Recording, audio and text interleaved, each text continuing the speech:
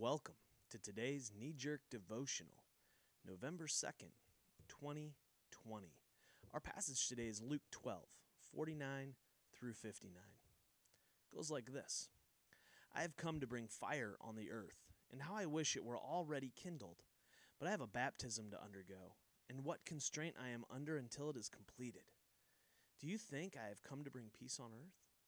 No, I tell you but division. From now on, there will be 5 in one family divided against each other, 3 against 2, and 2 against 3. They will be divided, father against son, son against father, mother against daughter, and daughter against mother, mother-in-law against daughter-in-law, and daughter-in-law against mother-in-law. He said to the crowd, when you see a cloud rising in the west, immediately you say, it's going to rain. And it does. And when the south wind blows, you say, it's going to be hot. And it is. Hypocrites! You know how to interpret the appearance of the earth and the sky. How is it that you don't know how to interpret this present time? Why don't you judge for yourselves what is right? As you are going with your adversary to the magistrate, try hard to be reconciled on the way, or your adversary may drag you off to the judge, and the judge turn you over to the officer, and the officer throw you into prison. I tell you, you will not get out until you have paid the last penny. Why don't you judge for yourselves what is right? The question struck me this morning. Contextually, Jesus is talking about everyday people suing one another. He's arguing for them to handle the issue between themselves instead of giving themselves over to the power of the state.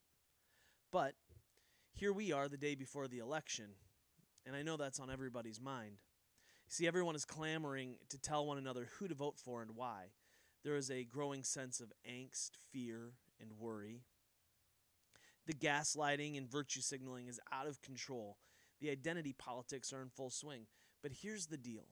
We can judge for ourselves what is right. We actually can. You actually can. At the end of the day, what matters is your conscience. Did you vote in good faith?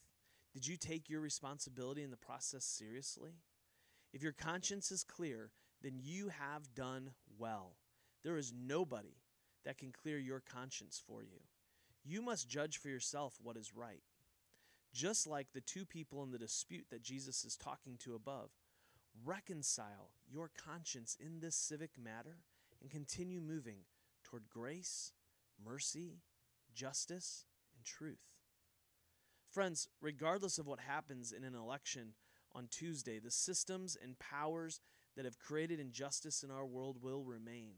There will be work to do to expand grace, mercy, justice, and truth in this world.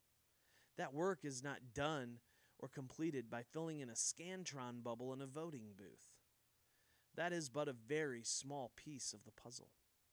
Loving well is not told in the story of your votes. It is told in the story of your day-to-day action.